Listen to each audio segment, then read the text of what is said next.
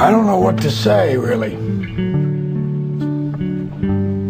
3 minutes to the biggest battle of our professional lives. All comes down to today.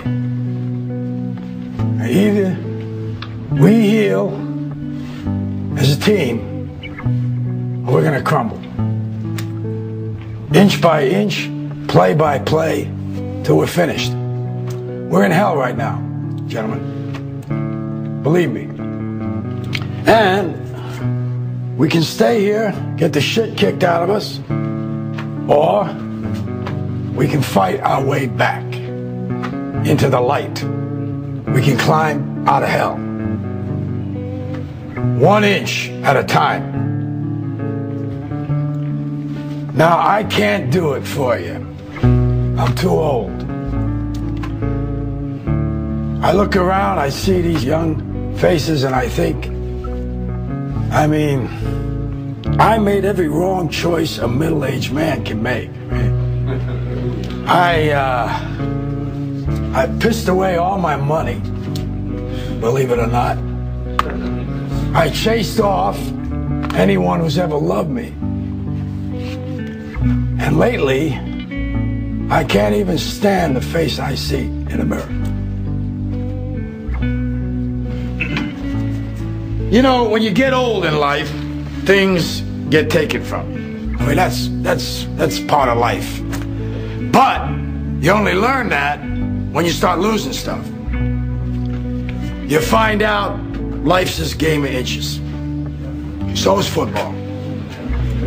Because in either game, life or football, the margin for error is so small. I mean, 1/2 a step too late or too early, and you don't quite make it. 1/2 second too slow, too fast, you don't quite catch it. The inches we need are everywhere around us. They're in every break of the game, every minute, every second. On this team, we fight for that inch. On this team, we tear ourselves and everyone else around us to pieces for that inch. We claw with our fingernails for that inch. Because we know when we add up all those inches, that's gonna make the fucking difference between winning and losing. Between living and dying. I'll tell you this, in any fight, it's the guy who's willing to die who's gonna win that inch.